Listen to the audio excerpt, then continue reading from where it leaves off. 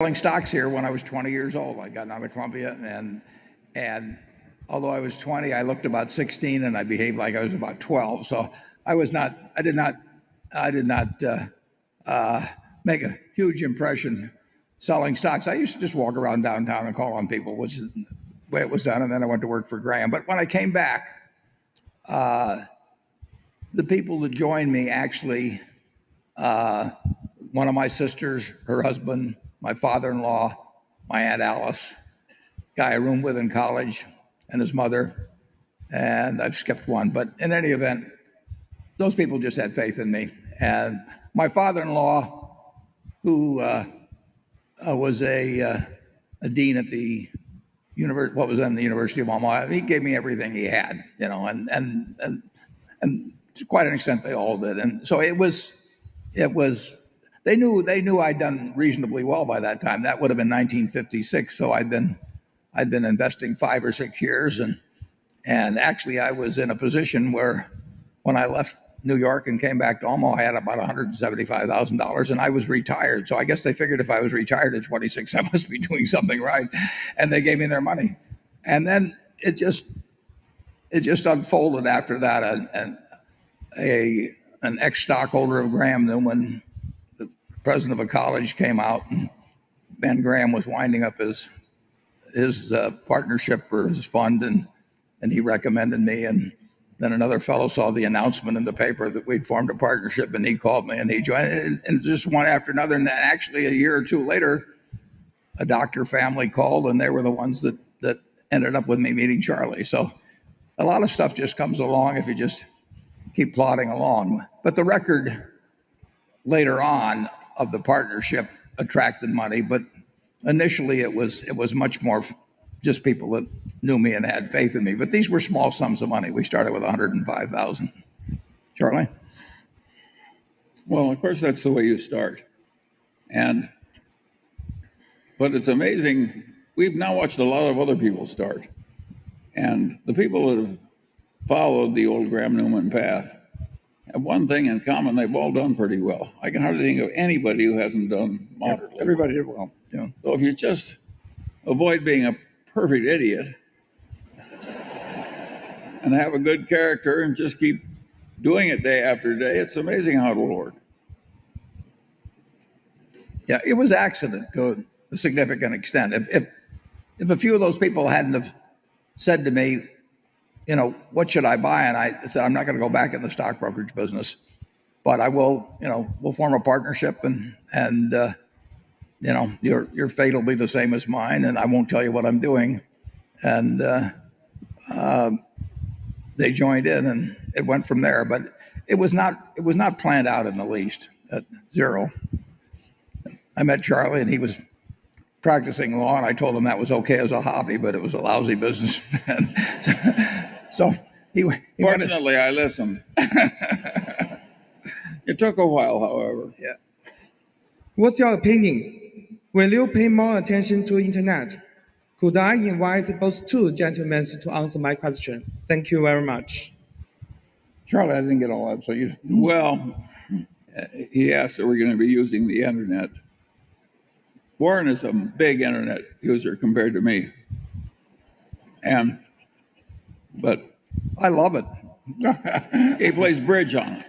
Yeah, I use a lot of other. I use search. It's been a huge change in my life, and it cost me $100 a year or something like that. I mean, if I had to give up the plane or I had to give up the internet, the plane cost me $1.5 million a year. Give up either one of them, but I give up the plane. Interesting.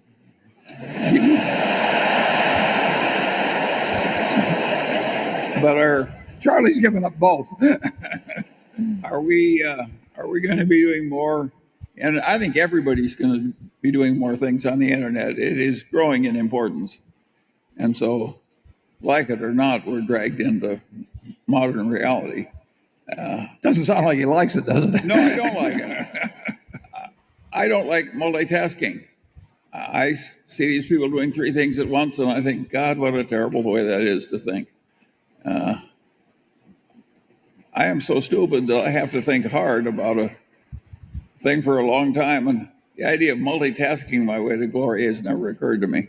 But at any rate, the internet is here, and it's going to be more and more important, and everybody's going to think more about it and do more about it, like it or not. And of course, the younger people are way more prone to use it than we are. But Berkshire, you have what? How many Bloombergs now?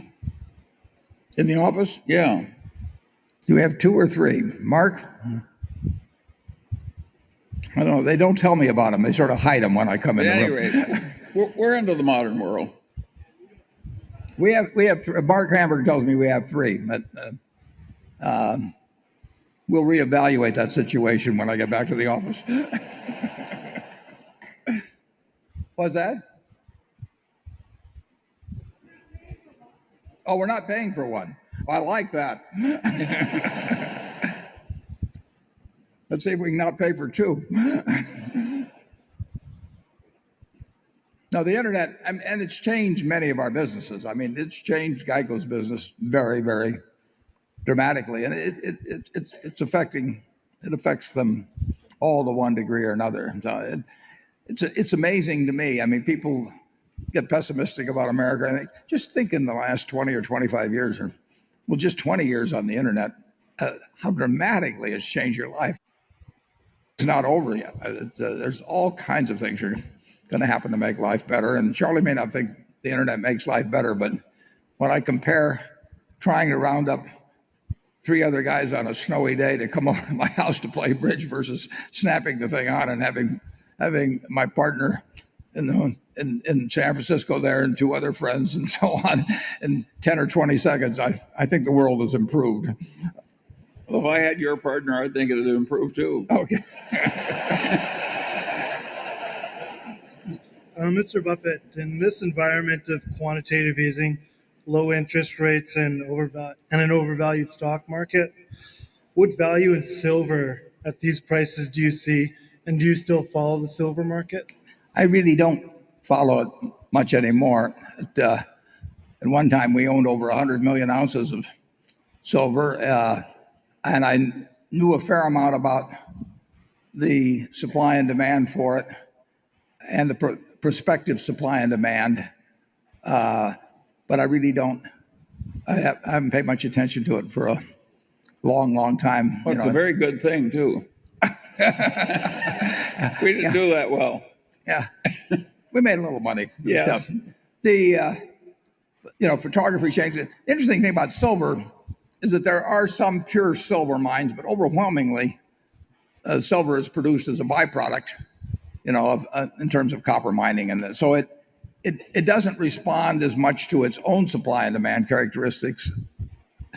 That's still a factor as it does in terms of the supply and demand characteristics of the things of which it's a byproduct like copper. So it's a very small market too, but we came out better than the Hunt brothers. But other than that, we don't think about silver anymore. Okay, let's go to station 6. Hi, Mr. Buffett and Mr. Munger. My name is Petra Bergman. I'm from Stockholm, Sweden, in the Northern Europe. I work at something called EFN.se. I wanted to ask you, from my point of view, what would be the answer to the most intelligent question I could ask you right now?